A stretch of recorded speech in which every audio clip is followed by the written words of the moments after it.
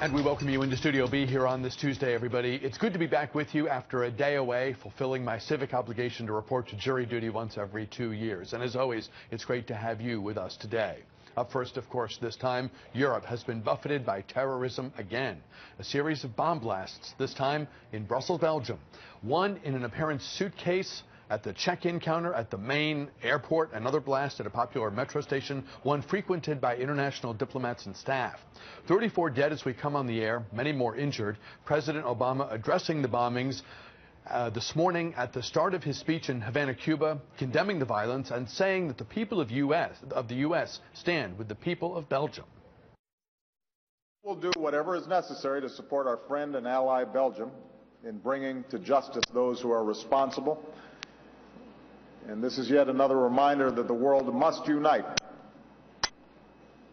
We must be together, regardless of nationality or race or faith, in fighting against the scourge of terrorism. We can and we will defeat those who threaten the safety and security of people all around the world. President Obama speaking there in Havana, a historic address. Joining us now here, D.C. Police Chief Cathy Lanier. This, our monthly one-on-one interview with the Chief. It's good to see you again. Thank you very much for your time. Thanks for having me. You will learn a lot more about what happened in Brussels, I am sure, during the course of this day and in the coming days. But we're grateful to have you here today, and it's only been a matter of hours, a very short period of time. What can you tell us? What have you learned? What will you be hoping to discover about whoever brought about this heinous attack that caused so much loss of life overseas? So obviously, we're a few hours into this now. We've been receiving information all morning, starting about 4:50 this morning here, our time. So that information is still coming in, and I know from experience that the first information you get, probably very general and may or may not be accurate. But basically, what the facts that you're reporting is pretty solid information. Multiple attacks, 2 attacks, one at the airport and then also in the metro. Multiple injuries and a pretty good number of fatalities also. So we obviously remain at a heightened level of alert here. We're just coming off of a couple of days of a very high security event at the APAC conference. So we had a lot of extra personnel already here working those events. So we we're able to just immediately deploy to some high visibility spots and some additional resources out there. So I presume at times like this, as always, you interact closely with the federal government, with Homeland Security, to share information with them both in both directions, both what you're seeing and hearing, and also to get a feel from them about what they might feel is useful for someone like yourself, the Chief of Police in an international capital. I mean, in some ways, Brussels, Belgium, and the District of Columbia are very similar because they are truly international capitals. When you think now of how the EU functions, Brussels is the capital of Europe. Yeah, no, actually, I've been to Belgium, been to Brussels. It was our sister city. Actually went with Tony Williams years and years ago to Brussels, so I know the city pretty well. Most of our information comes in directly through our partnership with the FBI. So I have personnel assigned there on the Joint Terrorism Task Force. But we get additional information from other sources as well. So we're getting information from 3 or 4 sources this morning. Some of it is technical for my technical people that are out in the field, and some of it is just trying to round up the facts. But we don't wait to do our, increased security. We stay at a pretty high level here anyway, but as we get facts, we kind of shift our deployments in different places. A high-level suspect was apprehended in connection with the Paris attacks just a few days ago. Yeah, 4 days ago. Does the timing seem non-coincidental to you? Sure. I mean, that's obviously the first thing everyone was thinking this morning. I'm sure that's something that's being looked into, but coincidences do happen, but not as likely in scenarios like this. At the airport, the suitcase that the bomb, we believe, was in, and again, it's very early, we'll see what new information we get later today, tomorrow, etc. But this was outside security. Likewise, with the metro station, you have a softer target.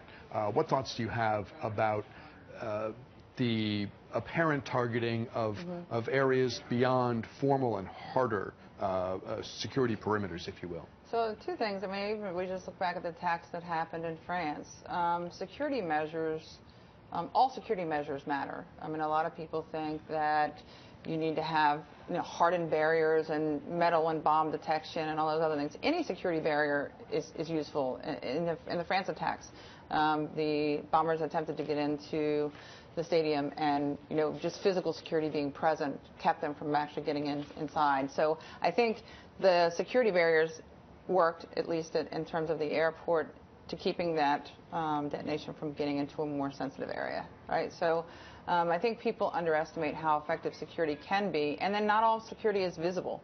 So in some of the softer target areas, there are other means of providing security where you can have not only video that has some video analytics, but you can have some other detection stuff that is just not visible but allows us to be vigilant on our side. Phone lines open as we talk this Tuesday with D.C. Police Chief Cathy Lanier. This is our monthly one-on-one with her, and it's a great opportunity for you watching at home to talk directly with the chief about a concern that you might have in the neighborhood, or something more broad than that, something dealing with law enforcement policy, whatever it is. I hope you'll join the conversation today. Let you know, too, that the earlier you dial in, the more likely we are to get to your call. So we've gone ahead and posted the number to the bottom of the screen. It's 703-387-1020. It sounds like we're in a restaurant. 703-387. It smells like we're in a restaurant. It does smell good from the previous show. 703-387-1020 is the number here. We'll go to the phones as your questions and comments come in.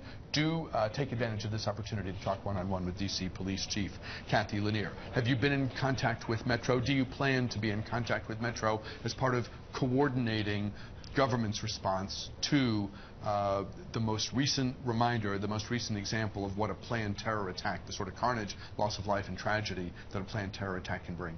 Yes, and then we have more than just Metro here in Washington. We've got Amtrak and other transportation assets here. So those coordinations were going on very early this morning. We do have kind of in places playbooks, for lack of better terms, in place for all the agencies to react quickly when something happens. So that happens automatically, and then there's communication beyond that.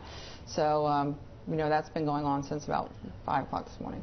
Transit is such a tough thing because people, in order to choose transit, if you will, over driving or something else, it's all about quick. I want to get into the station quick. I want my fare card to take my money in a split second, and I hope the train comes right away.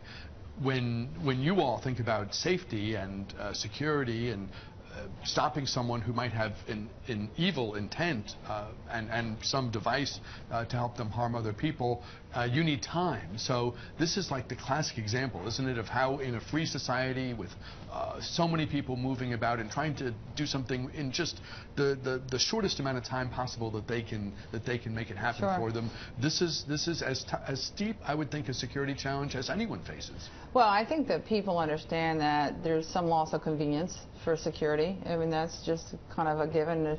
We want our drive-through fast food to be quick too, but we don't want to go through a drive-through and get uncooked food or undercooked food, right? So there's some trade-off here, and I think in the transit world, I think just like with airports, I mean, there's security measures that have kind of impacted convenience and speed, but I think people appreciate that there are some things that are just more important.